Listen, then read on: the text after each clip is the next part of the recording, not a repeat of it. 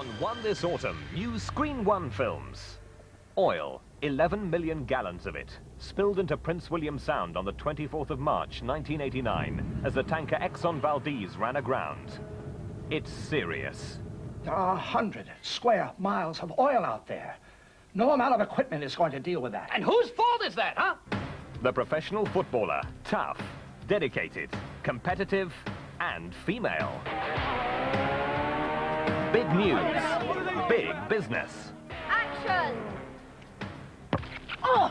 Can't wait for the press to phone in. Any problems, Eddie?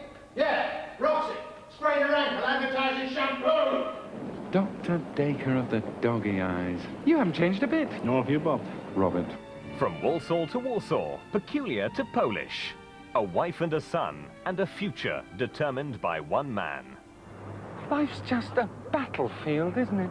Screen One begins with a very Polish practice tonight at 9:25.